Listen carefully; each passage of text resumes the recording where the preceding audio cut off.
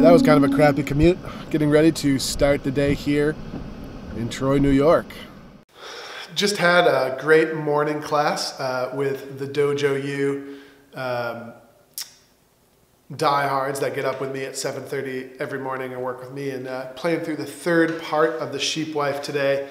And it was really cool. People are making really amazing progress, which is pretty exciting. We talk on a regular basis about the importance of the fundamentals, but occasionally we get into why we're really doing this. And I think a lot of us get started playing the bagpipe for a variety of different reasons.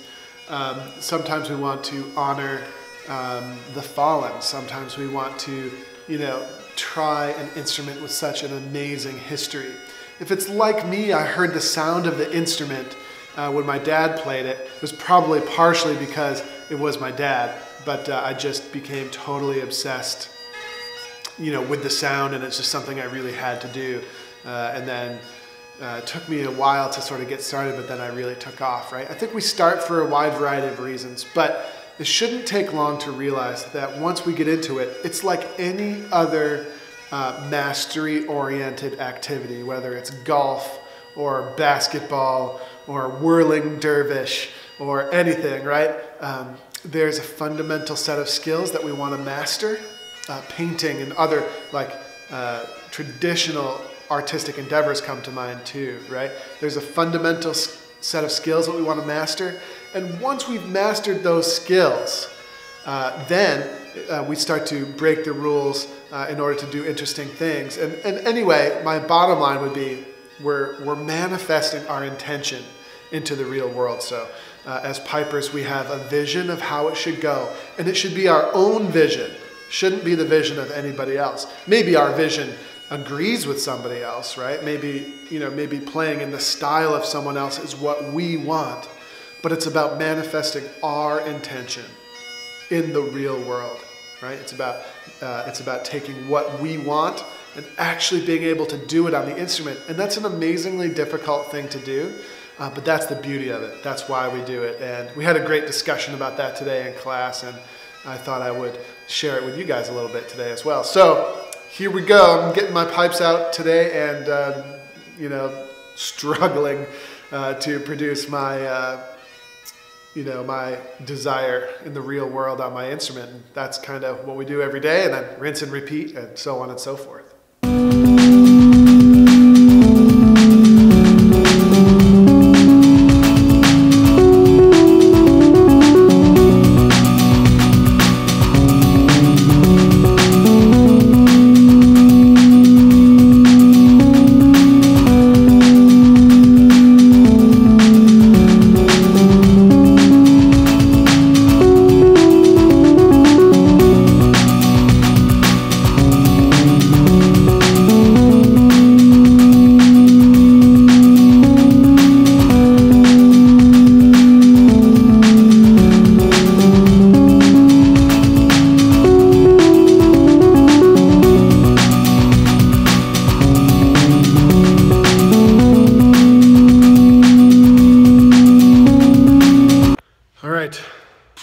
I'm going to leave my stuff here for now. It's now gotten to that point. I've done some work this morning. It's now gotten to that point where if I don't leave right now, I'm going to be late for the gym. So let's make that happen.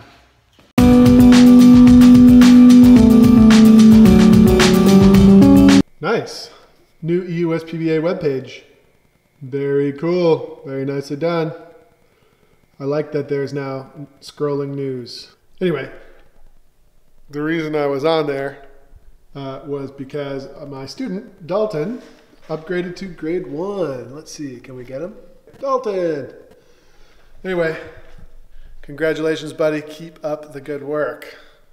And the good stuff will keep coming. Okay, back to business for last time. So back from the gym, things are going great. I'm feeling good today, surprisingly for a Monday. It might have to do with the 3 cups of coffee that I've had. Anyway, I digress. So I've been digging into some of the video footage that a really awesome guy named Rusty sent me from my workshop in Atlanta.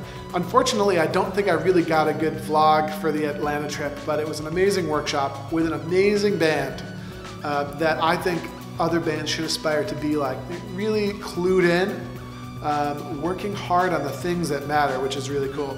So we got into our usual manometer tonal production workshop, but it was really interesting. And anyway, this clip that I found it really came out well, and I want to share it with you. It's 10 minutes or so from the workshop, but hopefully you enjoy it, and that should do it for the vlog today.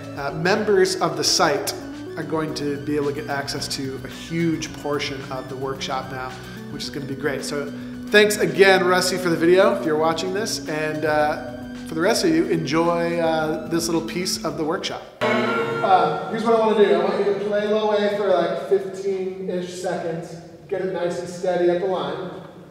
Then what I want you to do is I want you to switch to the note low G after that.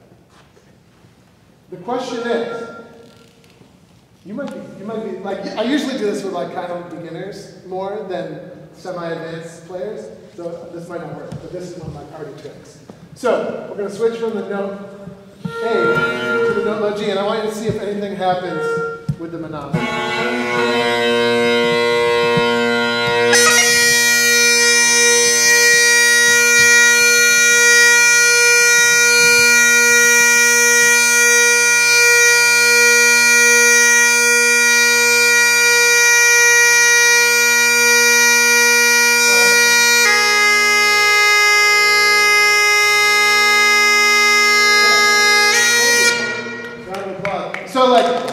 So low A to low G, right?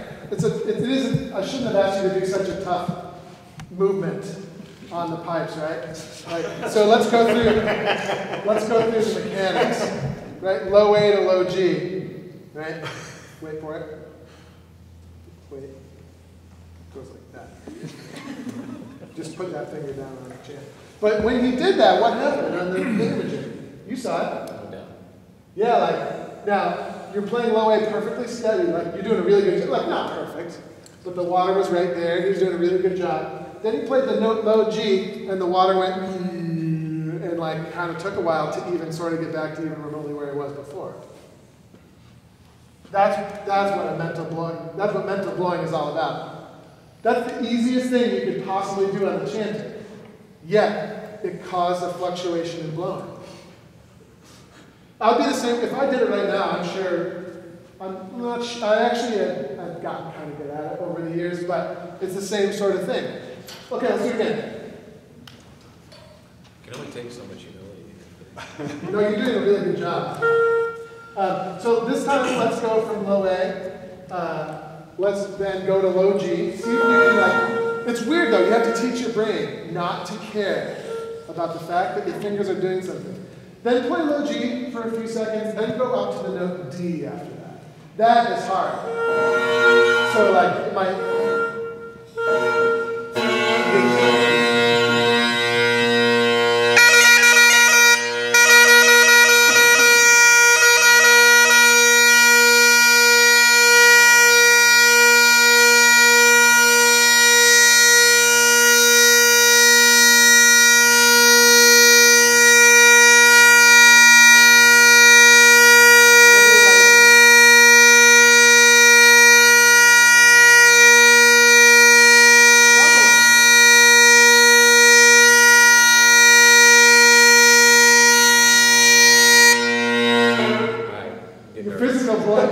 It's interesting, you're not as good on just the plain physical blowing this time. Now you're nervous.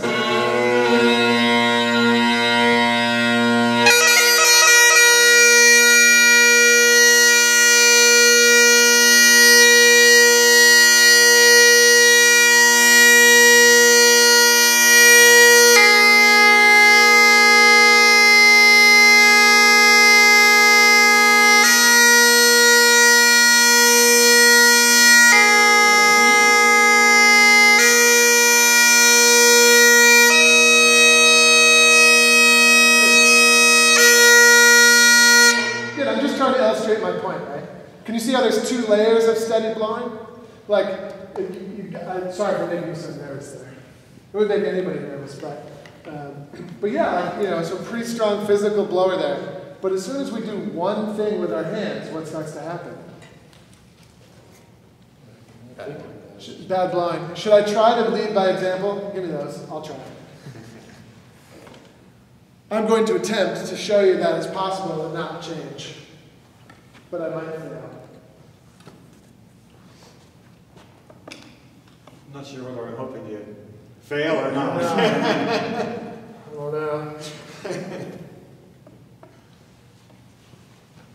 It won't be perfect, but we should be able, I'll work my way up the scale, and we should be able to see that it's possible to, you know, change notes without drastic problems happening in the... By the way, I think I need a new bass reed. I'm like not able to get this thing. I just want you, I'm gonna zoom in. Oh God. Zoom in on the water.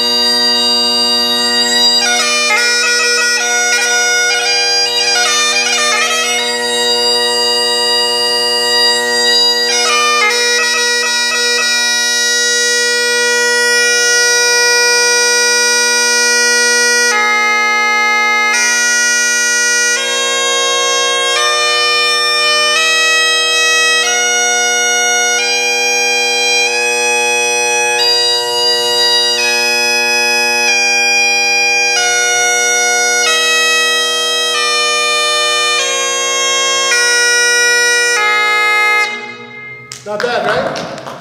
I'm even myself for that. But like, can you see, like, as I work my way up the scale, did you see any? There are obviously a few little movements of the water there. But were there any movements of the water that clearly had to do with something I was playing on the chanter with my fingers? Maybe the high G, if you're watching really closely.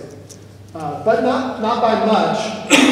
And that's something I work on all the time, is trying to avoid the high G moving on me. And that is what mental blowing is all about. Now that is, with you, we went from low A to low G. How does that compare in difficulty to some of the technique that we play in our competition material?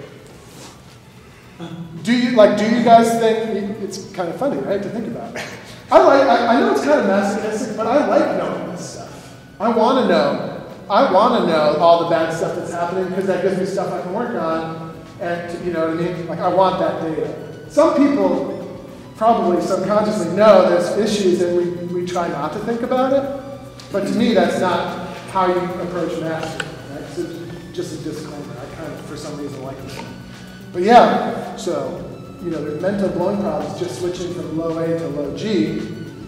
We have to kind of learn to teach our brains not to be affected by what's going on with the finger work as we play something.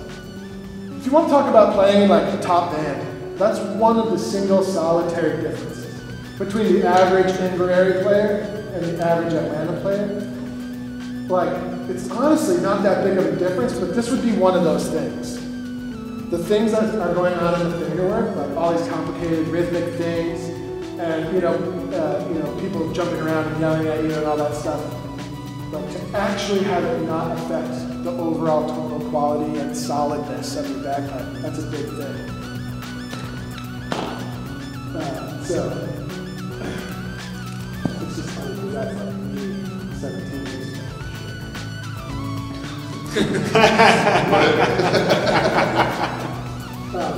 So, everybody following me there? Yeah. Okay, hop back on the manometers. For those with buddies, like, keep it to like 90 seconds and then switch. I know it's not ideal, but on your own time, you'll have to be able to have way too much. But like, let's do that. So try and steady out your low A, and then start, listen, and don't go too fast. Very slowly, work your way around the scale, play some different notes.